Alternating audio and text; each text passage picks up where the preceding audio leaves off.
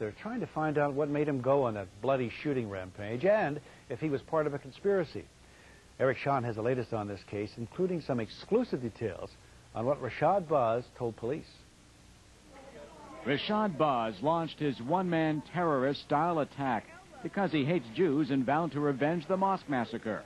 Or he impulsively opened fire on the van full of Hasidic Jewish students because they had cut him off in traffic. Police sources say Baz gave both conflicting stories as the reason why the Lebanese-born Brooklyn livery cab driver allegedly strafed the van as it drove across the Brooklyn Bridge, wounding 4 yeshiva students and leaving one 16-year-old Ari Haberstam brain dead. A high-ranking police source has told Fox News Baz has given a lengthy written and videotaped confession admitting he opened fire with 2 guns because, quote, I had a Palestinian scarf and they cursed at me. And I yelled back, blank you, Jews. We assumed that this was, and please understand this is not meant to alarm anyone, we assumed that it would be as if it were a clear, absolute, definite terrorist attack. It wasn't clearly that. It may turn out to be, it may turn out not to be. But we assumed that for purposes of the police department deploying police officers and providing protection. Baz was arraigned overnight, held on no bail, charged with 15 counts of attempted murder, assault, and weapons possession. His lawyer told the court, cops caught the wrong man. And he told me there is no reason to believe Baz is part of a terrorist conspiracy. But he had no comment when I asked if Baz knew blind Muslim fundamentalist cleric Sheikh Omar Abdurrahman, or the other Islamic suspects accused of bombing the World Trade Center. There's nothing more that could be done that isn't being done if we had come to the conclusion that this was a conspiracy. 32-year-old Haile Mohammed and 27-year-old Bassem Riadi, the owner of Baz's car service, were also arrested, accused of hiding the car and weapons Baz allegedly used in the attack. For if Baz had not supposedly blown out his passenger side window in the car when he opened fire, he would have been a lot harder to catch. A motorist driving over the Brooklyn Bridge when the attack erupted frantically called 911 on his car phone, giving what police call a play-by-play description of the shooting. Authorities are praising the Good Samaritans who flooded police hotlines with tips, and a Jewish Lubavitcher leader is grateful to Arab New Yorkers who helped cops track down Baz. We thank the Arab community for their cooperation in this situation and in helping to apprehend the suspects. Authorities don't know if they're dealing with a wider terrorist conspiracy or the lone impulsive action of an apparent maniac. But so far, the only other 2 suspects arrested are accused of helping Baz after the shooting and not of planning and plotting an unspeakable and repulsive act. I'm Eric Shawn, Fox News, Manhattan. Believe that the guns used on Tuesday's attack on the Hasidic students on the Brooklyn Bridge were to have been used for future terrorist attacks designed to cripple the Middle East peace process. Rashad Baz is said to have been the gunman in the attack. Baz and the 2 men charged with helping him reportedly belong to a militant group of fundamentalists that has been under observation before the bloody attack. ABC News says the surveillance was carried out by both the Federal Bureau of Investigation and by agents of Mossad, the Israeli intelligence service. Diana Williams has been looking into these new developments this evening and has a report. Okay. Well, Bill, ABC News tells us that their information comes from 4 independent sources. ABC does not confirm that Baz was acting on orders from a terrorist group in Tuesday's attack on the Brooklyn Bridge. He clearly may have acted on his own. But ABC does report these men belong to a militant group under investigation.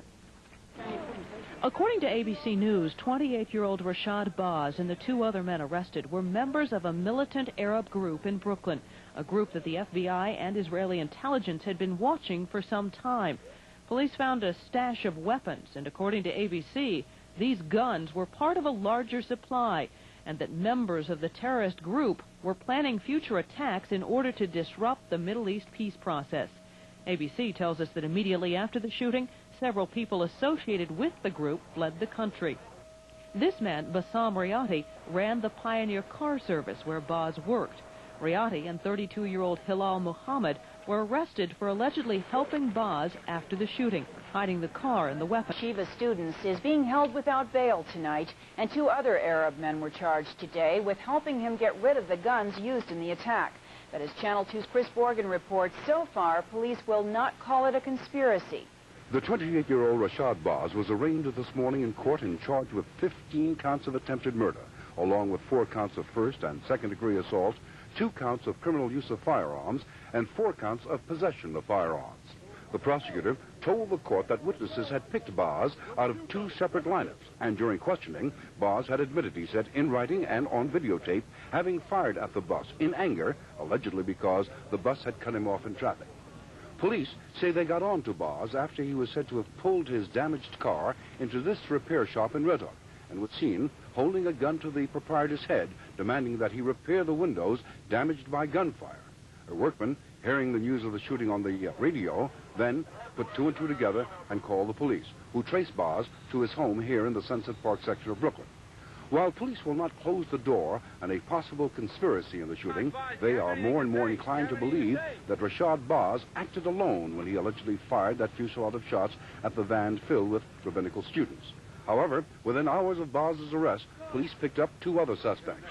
32-year-old Halil Mohammed, who police say tried to help Boz by hiding the car allegedly used in the shooting and by picking up some 15 shell casings from the floor of that car and discarding them in a dumpster. The second man, 26-year-old Bassam Rayeti, owner of the Pioneer Car Service in Red Hook, where Boz worked as a chauffeur and a driver. After being told of the shooting, Rayeti is alleged to have provided a car to drive Boz and a bag load of guns to the Boz home in Sunset Park. Then, to help remove the bullet-shattered windshield from the blue Chevy Boz is said to have used in that attack on the bus.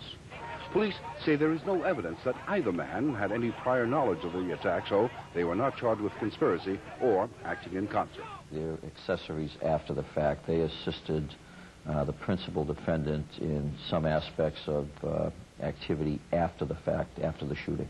The 3 defendants, Boz, Rayeti, and Mohammed, are all due back in court for the next hearing scheduled for March 8th. In the Sunset Park section of Brooklyn, I'm Chris Borgen, Channel 2 News. A day of mourning for lives lost in the massacre.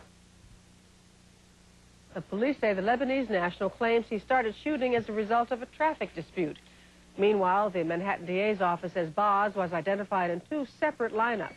He also gave police written and videotaped statements, and sources say shell casings found in Boz's car matched those found at the scene of Tuesday's shooting.